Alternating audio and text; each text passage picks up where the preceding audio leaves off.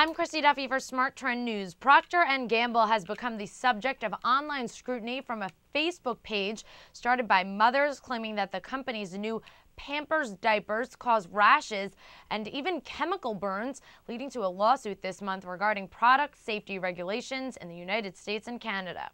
Procter Gamble's Pampers division brings in around 11% of the company's total revenue. $8.5 billion of Procter Gamble total $79 billion revenue from 2009 came from Pampers. Procter Gamble has responded to the claims as, quote, completely false, and company officials issued a statement saying, quote, intensive safety assessments, clinical testing, and consumer testing before, during, and after the launch shows that Pampers Dry Max is safe. Company officials also said that diaper rashes are common and can affect over 2.5 million babies at any given time.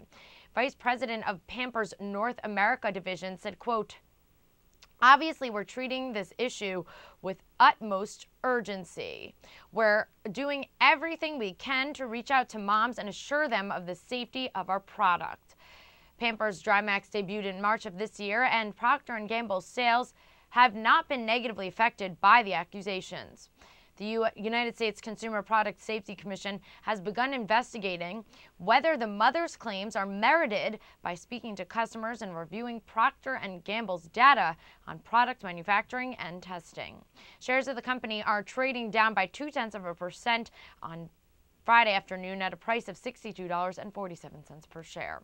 I'm Christy Duffy for Smart Trend News. For more on this story, visit our website, tradethetrend.com.